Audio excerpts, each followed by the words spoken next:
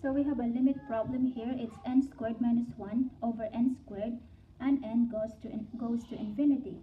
Now the quick way is, as n goes to infinity, the 1 becomes insignificant.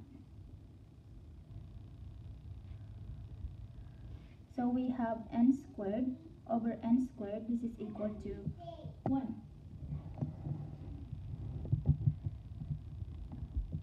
Now the rigorous way is we divide top and bottom by n squared.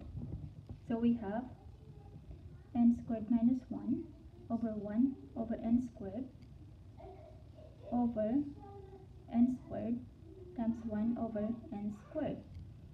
Now this is equal to n squared over n squared minus 1 over n squared, and this is all over n squared over n squared. Now this is equal to 1 minus 1 over n squared over 1. Now 1 over n squared, this part, it will become 0 as n goes to infinity. So we have 1 over 1, and this is equal to 1. So same answer.